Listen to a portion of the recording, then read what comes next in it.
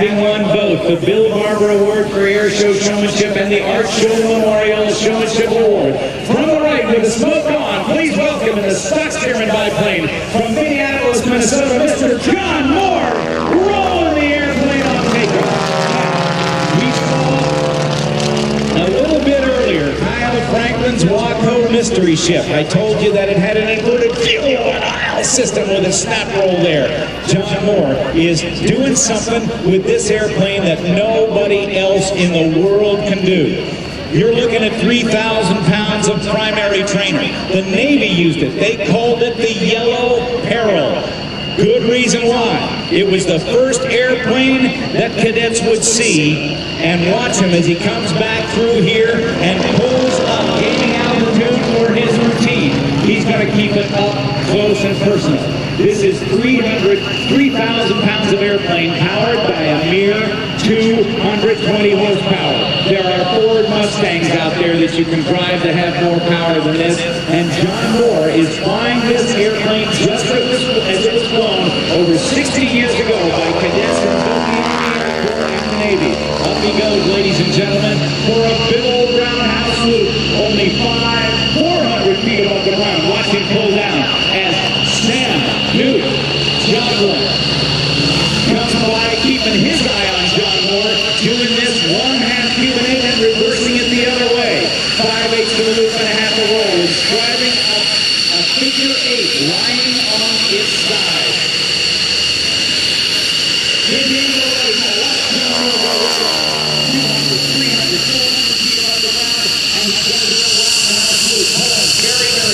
The grass gets beat as mainstream. This open cockpit, 220 horsepower airplane is being handled like nobody else in the world. Does the barrel roll upside down? This airplane does not have an inverted fuel and oil system. So if John Mohr stays upside down too long, this engine will stop. We don't want that to happen. Now, he's going to do a hammerhead reposition. There's a quarter roll. He'll run it out of airspeed. No, he's going to do the inside hump to bump reposition. Watch for a quarter roll to the right. As he sets up now, let's see if he's going to do a 4-point roll. Nose comes up. There's 4 points. You see the ailerons on the lower wings only. That's the stock Stearman. Many Stearmans have been modified with ailerons on the top and bottom with a big 450 horsepower motor, but not John Mohr. Just over 100 miles an hour is how fast he's flying, just enough to get enough energy to set up for what we call an 8-point hesitation roll. This time he'll stop at every 45 degrees. There's 100 miles an hour. The nose comes up. There's 45. There's 2, 3, 4 into the inverted. Not too long, John. 6, 7, and 8. Did you hear the engine start to quit? Upside down too long, this engine isn't going to do it. A primary trainer. After this, pilot cadets would work into the basic trainers, then go from there into the advanced trainers. But this is the reposition now as John Mohr sets up for the super slow roll. Now, I want you to listen carefully as he goes over the top, because he might just choke this engine out with the restart. Slide down.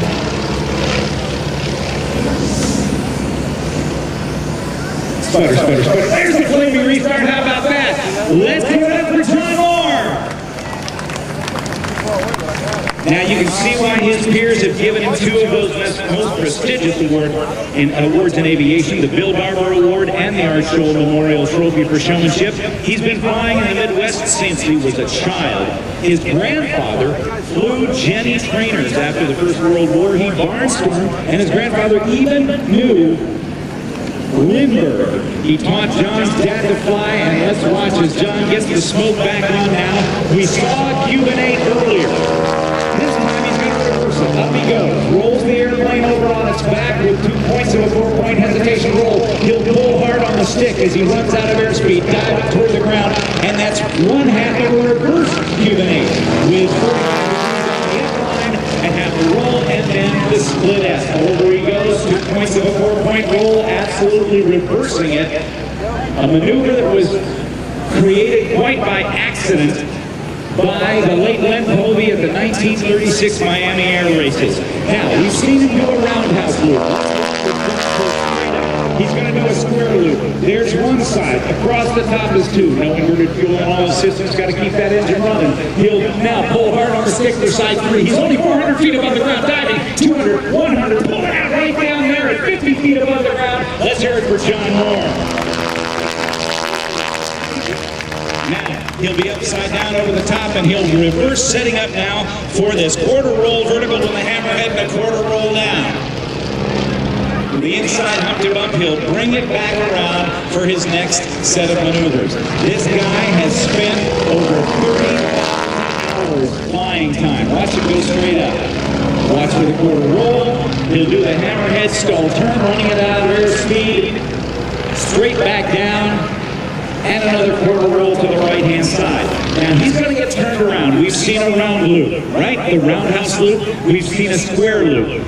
Remember, 3,000 pounds, 220 horsepower. He's setting up now as he brings it back down, diving toward the ground to get over 100 miles an hour. Watch for an 8-sided loop. Stop sign in the sky. He's got his airspeed. He's only 5 feet off the deck. There's one. 45-degree pull, side 2, 45-degree pull, side 3, over the top with side 4. Another 45-degree pull for side 5, side 6, side 7, and right down there, only 10 feet off the ground, the 8-sided loop. How about that? Do you like John Mohr? I can't hear you. Well, John's going to climb for altitude so he can gain more speed and energy for his next set of even more thrilling maneuvers. He's tightening the belts, taking a moment to catch his breath, and now you're going to see why this man has won so many awards. And whenever he flies, all the other pilots watch this guy. He is a phenomenal flyer. He's going to set up for a maneuver known by most of it as the Langley. It is a Czech word that means loosely walking with an inebriated gait. Plum brandy, the Czechoslovakia's national drink. You get too much of that, tastes good, well, you start having a little difficulty. Well, John is going to set up to do what is called a Langley, named after his beautiful wife, Lynn, who is here with him this weekend. He's going to climb up and tumble the airplane. Oh boy, there you go. And goes into that spin on the way down. That is the Langley. Now up he goes once again. Plenty of altitude. He's a whopping 700 feet off the ground. He backs it up. The tail slide. Power comes off and the power comes back on now. As he recovers, rolls the airplane once and a snap roll and a half, and there he goes out to the right-hand side. All of us expecting him to go off to the left, and there he goes. Get reversed, and there he'll extend out to the right-hand side. Now, watch the cockpit on the next pass. Now, I'm not sure whether he's going to do the falling lead or the inverted pass. I'm guessing with the altitude he has now, he's going to demonstrate the stall characteristics of this airplane. He's going to take it up to altitude and let the power come back to idle and let the airplane work on the edge of a stall. As he recovers from the stall, he'll let it stall again. It's called a falling lead. Watch him now. He's at 400 feet above the ground. Stalling, recovering, stalling, recovering, falling down now at some 500 feet per minute. Down he comes. Down he comes.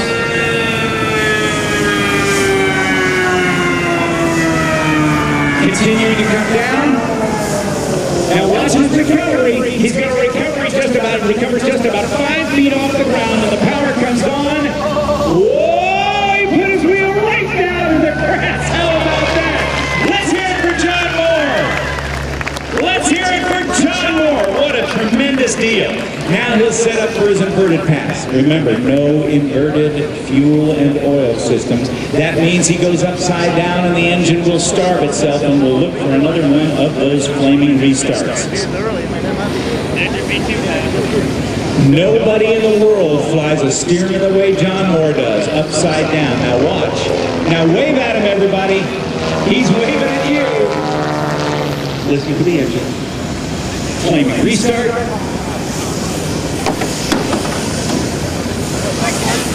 There you go. And brings it around.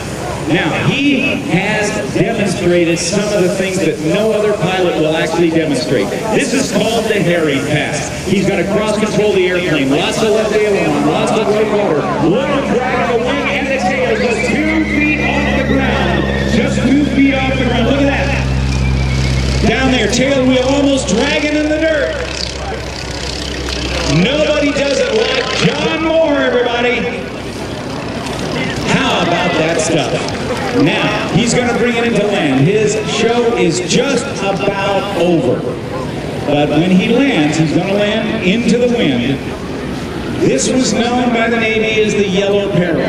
It is not an easy airplane to land in any kind of a crosswind, and he does have a left ordering crosswind. In other words, the wind is coming just from the left as he tries to land. And the landing gear on the Stearman is pretty narrow, and it's very, very easy to get out of control on this airplane. So I want you to notice the kind of control John Mohr has as he approaches to land.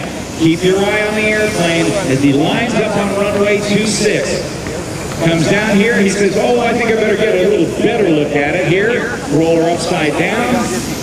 Engine's going to quit. He'll roll it upside, right side up. And just before he touches down, watch this. Another snap roll just before landing with a smoke on. And now cross controls it.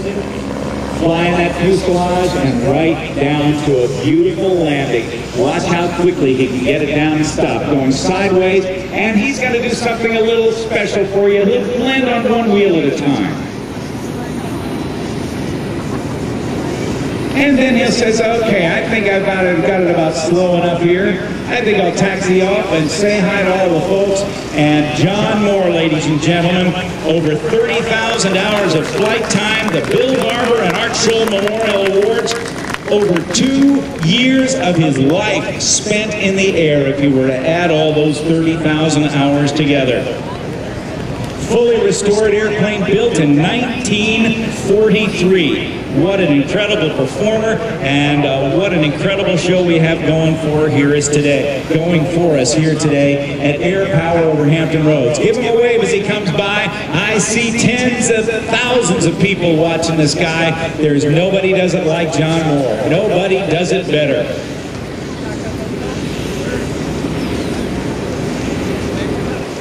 Coming up, we've got Herb and Ditto. Matt Yunkin and the Twin Beach will be here. We'll have the United States Navy's F-18 Hornet and the demonstration of the Legacy flight. Bill Leff in the T-6. John Mohr coming right by us here at Show Center. What a nice show. Incredible stuff. Thumbs up to John Mohr. Jerry Jive Kirby will fly the vintage T-33 Thunder.